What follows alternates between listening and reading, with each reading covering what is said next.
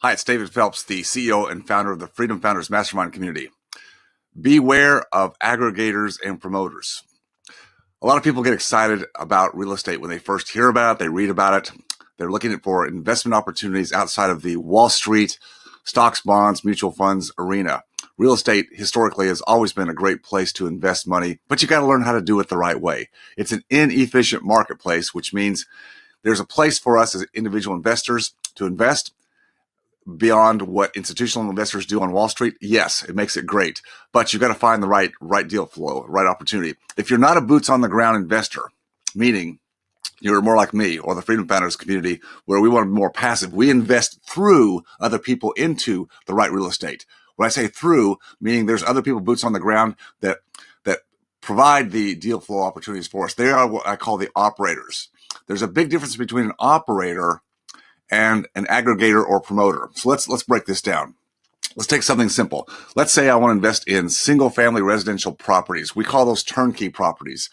An operator, a true operator, in a certain area, geographic area, finds, locates, negotiates good deals on residential properties, rehabs them, renovates them, puts tenants in them, manages them. They do everything soup to nuts. They do the whole thing, and they continue to manage the property for me or for you, the passive investor. That's a full turnkey operator. Now, there's lots of great operators out there. Their thing is they're not great at promoting themselves because they're busy. They're in a business, right? They're not promoters. So there are people called promoters or aggregators. Aggregators means they go out and they find the boots on the ground operators who have these properties and say, hey, I'll go out and market your properties for you. And so these aggregators or promoters do just that. They promote. They're marketers, and they're good at marketing. They don't do the boots on the ground operation. So there's a disconnect. If an aggregator or promoter finds you properties, they are not doing the business themselves. They don't have anything to do with the renovations. They don't have anything to do with the management. There's a disconnect. They're making promises to you based on some kind of a relationship they have, which is basically financial. They get a nice chunk, a nice fee for selling you or promoting the investment on behalf of the operator to you. They get a nice chunk. It raises your entry level.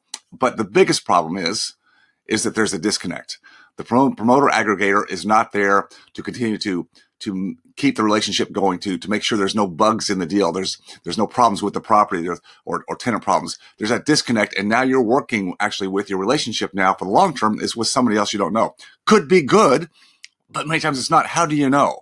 Because you don't really have not built a relationship with the operator.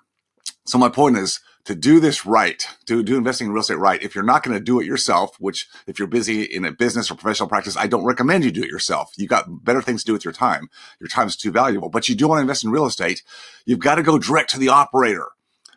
Stay away from aggregators or promoters unless you want to pay a higher fee and have a disconnect in the whole investment opportunity. Go straight to the operators. The biggest problem is, how do you find operators?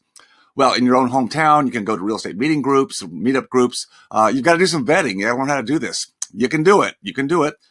Or you can be a part of Freedom Founders Mastermind community, where we bring the operators directly to you. We don't stand in between. We're not middlemen. Freedom Founders is not a promoter or aggregator.